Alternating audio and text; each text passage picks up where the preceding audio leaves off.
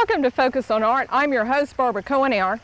Gilcrease Museum is one of Tulsa's greatest treasures. And though we often think of it as an art museum, it's really a wonderful tool for teaching and learning. Stay tuned as we look at the museum, a tool for teaching and learning.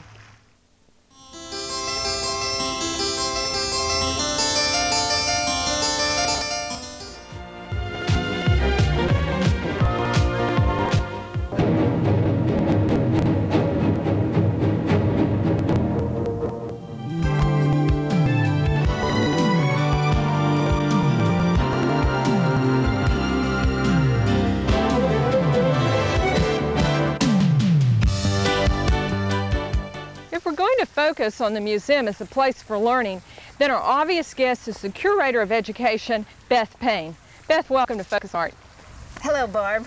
It's great to have you here today. It's nice to have you here today, too. And I suppose I should tell our guests that Beth and I have been friends for a number of years, so it's always fun when you get to do a show with someone that you know very well. We just appreciate your fitting this into your schedule. Thank you. This is a wonderful, wonderful place to be, Beth. Tell us about what's happening on the outside of Gilcrease. We own 440 acres here, and we are working on theme gardens. We're now standing in the Victorian garden right in front of the Historical Society, which was the original Thomas Gilcrease house. Well, this is a wonderful period house, early part of the 20th century. Is that open for visitors? Yes, it is. You are recommended to telephone and find out what the hours are. They're a little different from the museum's hours. Okay, so if we want to see the house, if we have students of interior design and architecture, since we're focusing on education today, they might really be interested in the house. And of course, I'm sure every person who's interested in horticulture in this part of the state's been over to view your gardens. They're just lovely. Yes, they have. And we encourage them to continue to come. All right. And then, of course, over your shoulder, we have the wonderful museum building. How are you enjoying the new museum? I know you've done a lot of renovation over there in the past few years, and you're just kind of settling in now. Well, we have 173,000 square feet, but it's not difficult to find me. If you need information or help, you can just let them know at the front desk, and the all-seeing eye can find me. All right, that sounds great. Well, since this is Focus on Art, Beth, I assume we should get right on over to the museum. Okay. But I'm certainly enjoying the garden.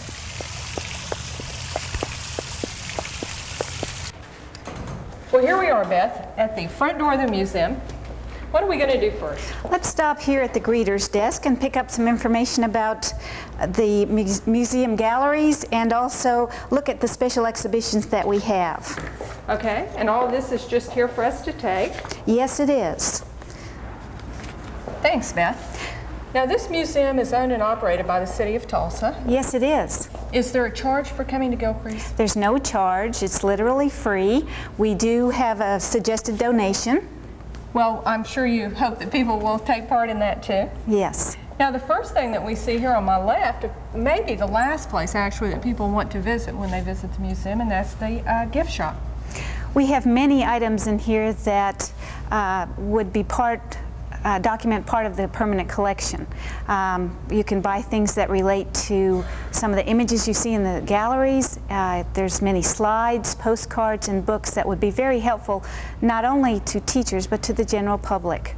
We have things for every age level. Great. Well, I do bet that this is one of the major stops that your teachers are going to have when they're in the museum. Yes. Lots of information about history and art. Yes. Okay, now we're in this front hall, and when I come to this museum, I think of this front hall as kind of the central distribution area for the museum. You kind of have to know what's on this front hall to know how to get around the museum. Where do we begin here in the front hall? When you come in, you will see the orientation room. This is a good place to stop, to look at your gallery guide, find your directions, and go out from here. We have a 2 p.m. public tour every day that is free, and we meet in this orientation room. Okay, so that's certainly an important point. Now, the next kind of division we have in the front hall here is we have a couple of galleries. This one over here on my left is what, Beth? This is the Mesoamerican Gallery. What kinds of things would we see in there? We'll see some gold items, we'll see some pottery, some very old items. This museum is set up in a chronological sequence, and gallery number 1 is a good place to start. Okay, which would be here. Right. Now, this gallery across the hall, Focus on Art, has been here many times. This one you generally have your traveling exhibitions in. Yes. Currently, we have a special exhibition of our permanent collection. This will be a textile show. Well, that's a wonderful place to have the traveling exhibit right here by the front door so people can see that immediately. You know, we might just take a minute and talk about the difference between permanent collection and traveling shows. Yes. You want to kind of give us some information about which one, what is what? Okay. First of all, I'd like to let you know that we have 250,000 artifacts that belong to us. We have 100,000 books and manuscripts, and we have approximately 10,000 paintings done by 400 different artists. What a collection. Yes. Okay, so those things make up the permanent collection, and are most of those things on view every time that people come to this museum? We're showing approximately 30% of our permanent collection. We do have the temporary exhibition space, and sometimes we have temporary exhibitions of our permanent collection, which we do have currently. Okay, like the textile show. Yes, Weaving Through Time, 9,000 years of Western textiles. Okay, and normally, let's say next year, if I came to the museum, those textiles might not be on exhibit. So if I want to see those, I should come to this show. Yes. Okay, and then other times your traveling exhibits have works of art that do not belong to Gilcrease. Right. Okay. Now, when you come down the front hall, you come to this beautiful open space, and this is called Helmrich Hall, is that right? Yes, it is. And it's almost like a big hub, I think. Right. Okay, now, if we came to this point, where do we go? As we enter Helmrich Hall, we want to look at different avenues we can take here. First of all, we have our theme galleries in this direction. Over here we have a documents gallery. Currently we have a special exhibition on the Columbian Quincentenary, and this is just our celebration of Columbus. All right, great. Now you do have some wonderful masterpieces in this particular gallery. Here's a painter that I think everyone who knows anything about Oklahoma art is going to be familiar with. Yes, we have an Alexander Hogue. This is an artist that is still living. He is living in Tulsa. He has many works all over the world. And this is a wonderful example of Alexander Hogue's regionalism. This is really is one of the masterpieces of the museum collection. Yes, it is. Well, now we're going to come back and look at the painting galleries, but we want to first look at the museum as a tool for teaching and learning. So we need to go on down the hall here, right? Right. As we go along this hall, we're going to pass through the works of George Catlin. He's certainly an important American artist. Yes, he is. We have approximately 435 Catlins. Wow, what a collection. Anyone who is interested in researching the American Indian and the documentation of the American Indian should come out and use our research library. So you have a library with information that supports the artworks that are hanging in this hallway. Yes, we do. I think that anyone that's a history teacher has to appreciate Catlin's contribution to the history of the American Indian. Well, now from here we go downstairs, right? Right. And we're going to be going into the open storage area. We're going to find lots of artifacts to look at, and the library. Tell us just a little bit more about that library, Beth. We have approximately 100,000 books and manuscripts. We have lots of rare books, maps, things that document the saga of American history. Wonderful. Now, were these books collected by Mr. Gilcrease? Yes, they were. His mission in life was to be able to document the artifacts with reading materials. Okay, so you have this wonderful meshing together of visual images and literature. Yes. Barbara, first I'd like to review the way a visitor would make reservations to use the library. Okay, you just can't come in and start rumbling through things? No, this is a research library and it's by appointment only. Okay. It's open Monday through Friday from 9 a.m. to 4:45. Okay, and we stop here at the desk and check in, and do you kind of tell the librarian in advance what you're going to be looking for? Yes, you should call ahead, make an appointment, and then the materials that you'll need will be ready for you. You have assistance by a volunteer who will be stationed at one of these desks here, and she will be able to help you from there. Okay, and since we've called ahead, we have a few things to look at. Yes. These are pretty typical of the kinds of things that we can expect to find in the Gilcrease Library. And this is a wonderful group of things. Beth, what do we have here today? We have an atlas here dating 1522. And well, this is wonderful. I mean, I don't think there are many cities in the United States where one person might be able to just go in and use a document like this as a document for research. What an opportunity for Oklahomans. I assume this is hand-colored? Yes, it is. So in this just one document, we have these wonderful small works of art. And here's another map. Oh, I really almost hate to even turn the pages. Okay, what else, Beth? We have the Prettyman photographs. And Prettyman was a photographer about the time of statehood. Right. In this area. So we have things that document Oklahoma history. Cowboys roping a steer. Cowboys at home, okay. What else do you have in there, Beth? Which you very carefully turn.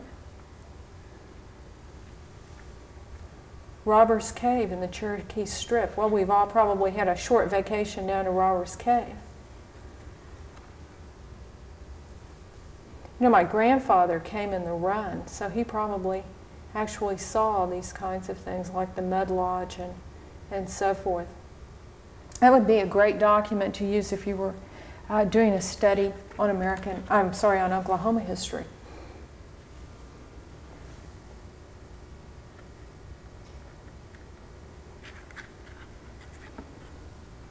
Oh, great. Okay, what else, Beth? Well, we have Thomas Moran's notes that he made before he did many of his paintings. It tells about the location.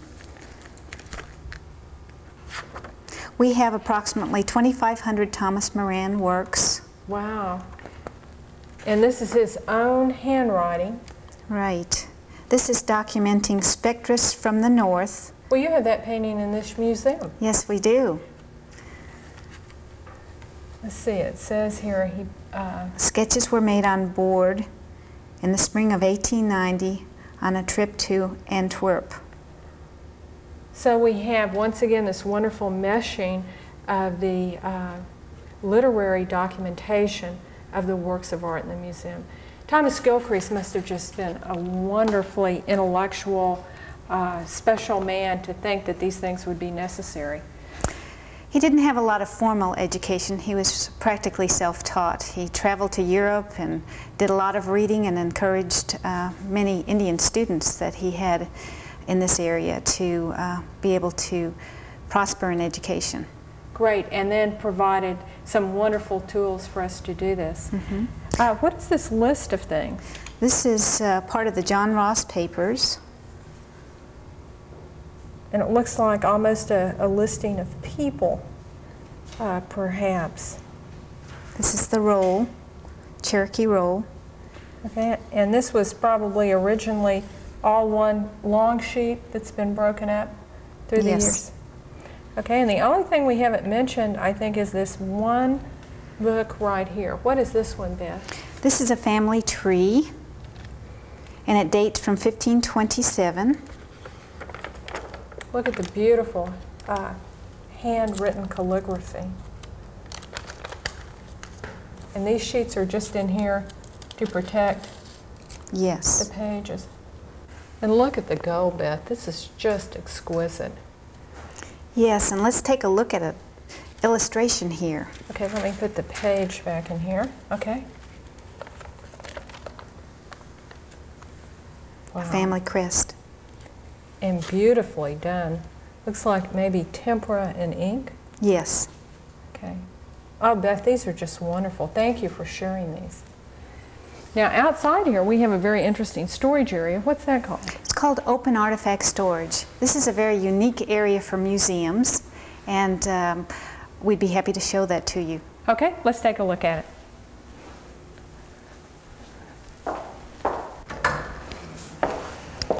Barbara, you're going to be impressed by our large collection of Southwestern pottery.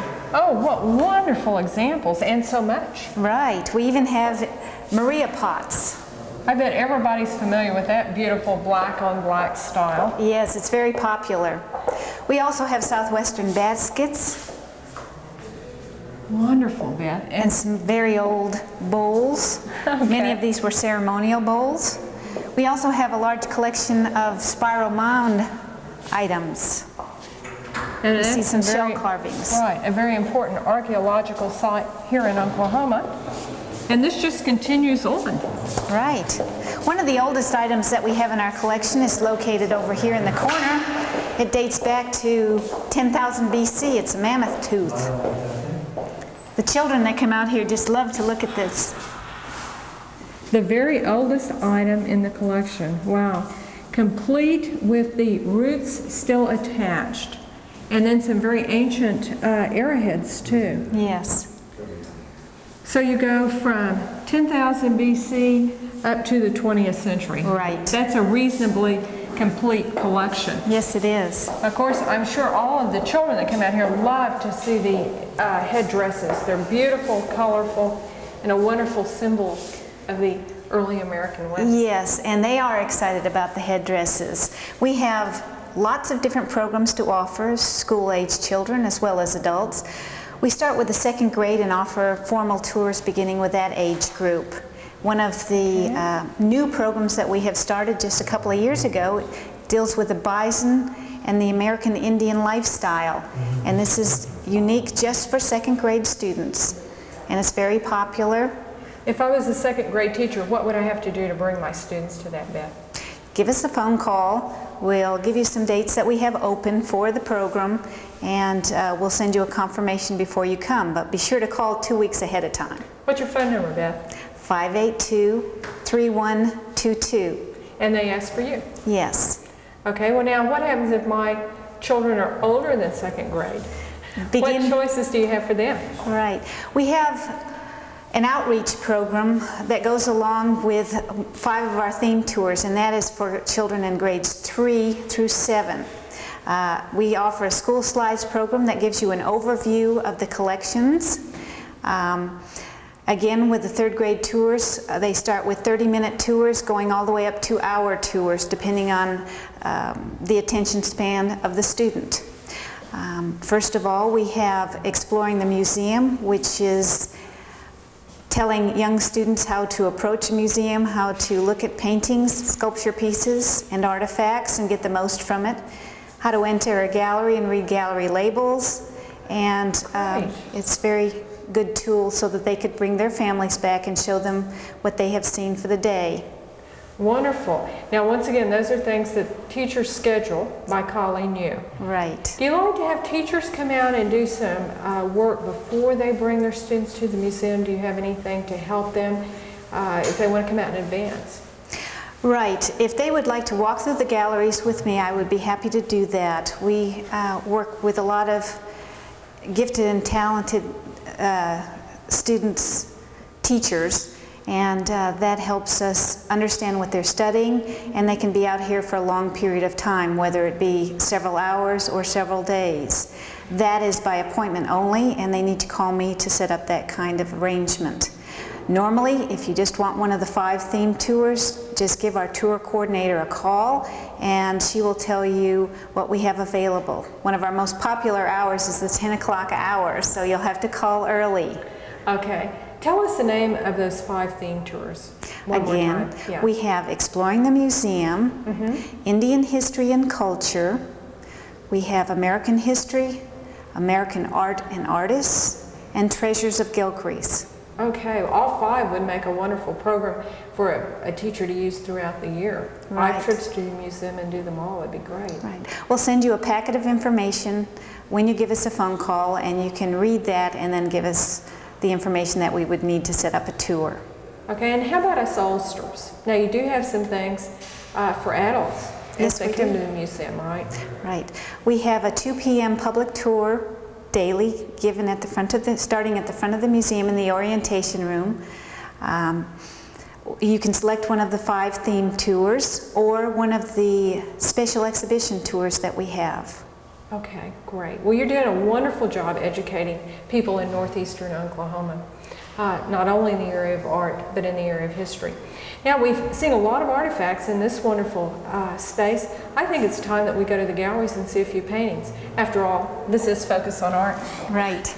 Okay, so we're going to head upstairs to which gallery first? American Art before 1840. Okay.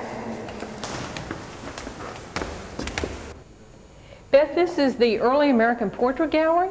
Yes, American Art before 1840. All right, here's a familiar looking fellow. Yes, George Washington.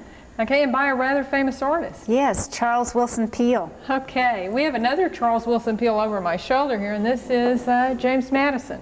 Yes, this portrait was painted in an informal setting. This was before he was president, and to make this very unique, this portrait has been hung at the level of the height of this man, James Madison. You're telling me James Madison isn't more than 5 feet 4 inches tall?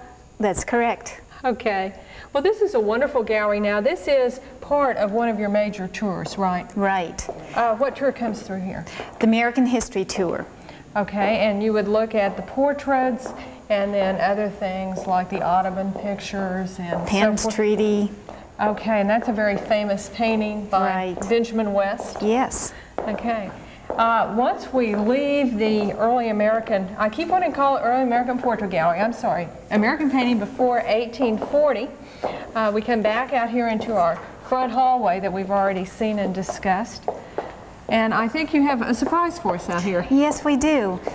As you recall, we had looked at a book down in the archival collection, and we had looked at the notes about Spectres of the North by Thomas Moran. And here's the image. And here it is, a wonderful, wonderful painting. And from Moran to Moran. Yes. Barbara, let's take a look at some of the watercolors of Yellowstone. Oh, these are some of my favorite things in the collection. These are beautiful watercolors. Now, these are finished watercolors. Yes, they are. So these are not just merely field sketches. Right. But he kind of did these in as a preliminary art form to the finished large oils, Beth? Not necessarily. These were just ideas that he jotted down in his travels throughout the West. Okay, here's of course I think one of the most impressive paintings in the collection, the Lower Falls of the Yellowstone. Yes, this is gorgeous. I will tell you, I took my daughter to Yellowstone one time and I went to the place where he painted this, and I just wanted to see if it really was that colorful, and it was really that colorful. It's beautiful. Yes. Okay, now will we do this gallery if we come out and take a tour? If you have decided to take the American Art and Artist Tour, you will be able to really take a good close look at the Thomas Morans. We are entering the Moran Gallery, and we start in this area with a very early time period for Moran, very formal settings that he has here. We're moving into an area where he started painting the western landscapes. As you can see, many of the breathtaking scenes that he has captured on canvas. Okay, this is Frederick Remington, and he was painting about the same time as Thomas Moran. Yes, that is correct. Let's take a look at his illustrations. To begin with, he was a great illustrator. And to do an illustration for a book, he had to start with a painting. Right. And that would account for the fact that this is a black and white painting. That is correct. Okay. And from the painting, we go to the book. Right. This is a book that we have in our permanent collection. The title of this particular book is A Daughter of the Sioux, A Tale of the Indian Frontier. Okay, now he illustrated this book. He didn't write this book, but he actually did write some books too. Yes, he did, and we have those on display here too. Okay, now of course we all know about the illustrations, but I think we probably know him maybe even a little bit better as a sculptor. Right, this is called Coming Through the Rye, and Frederick Remington was known for being able to paint the horse, draw the horse, and sculpt the horse.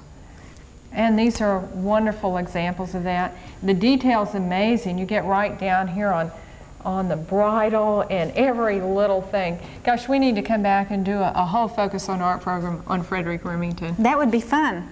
Well, Beth, in addition to the sculpture and the illustration, of course, you have a number of paintings by Frederick Remington in your collection, and this is just a great one right here. We might as well stop. Yes, the Stampede is a popular one with our volunteers. And those volunteers are really important to your educational program. Yes, they are. We depend on them to give most of our tours. For your children as well as your adult tours. That is correct. And they go through a long period of study to become what do we call them, gillies? Right. They call themselves the Gillies, and they are a very important part of the museum, and they give the bulk of our tours as well as greet people at the front door, so we call them our front line. Hey, that's a great group. Okay, the last thing we want to see is one of your artist studios. And which direction are we going to go for that? Let's go around this way. Okay.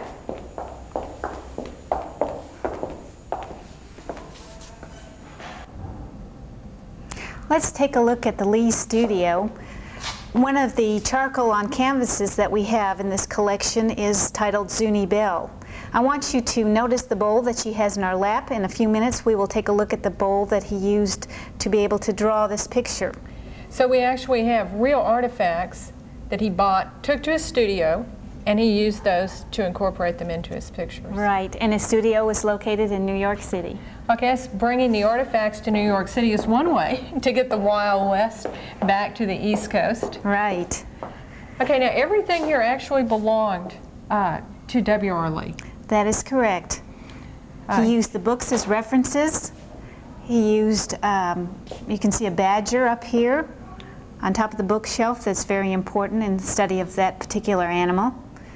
And then notice on top of the filing cabinet, the bowl that was in Zuni Bell is located right there, including the corn in the bowl.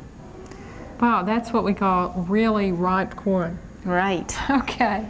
Now over here, as we move from the filing cabinet, of course, we come to this table, and a wonderful trestle table. This table, just as a piece of furniture, is an interesting piece, and a variety of saddles here. Now, this is the kind the Indians used. That is correct. And this one is a little fancier. And then, of course, his art supplies. Now, when was Lee painting? The early part of the 20th century? Yes. So it's kind of amazing to think that we still have a paint in the tube. Right. Okay, and as we wander on through his studio here, we come over here to a very fine painting. This is called the Close Call, and a wonderful example of what he was able to do. Now, Beth, are the dogs keeping the bear away from the guy? Yes, they are. As you can see in some of the images, he has studied the dog, the bear, and man. We have seen a glimpse of the skeleton that he would use to study the anatomy of man, and this is a very spectacular scene. Most likely this did not happen, but could have happened.